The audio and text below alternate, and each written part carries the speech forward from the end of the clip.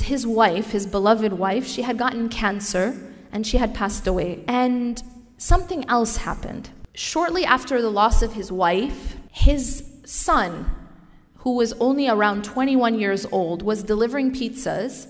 And one of the people that he was delivering pizzas to, or someone that he met while he was delivering pizzas, slaughtered him. Just cut his neck.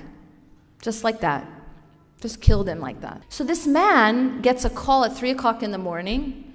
And the call is basically, your son is gone. Just like that. No warning, nothing. That's what I call a blow. That's a blow. Your son is gone. But what really absolutely floored me, and in fact, it recently became a news story, is that he says to me, when I was talking to him, he says to me, I tried everything to meet with his killer.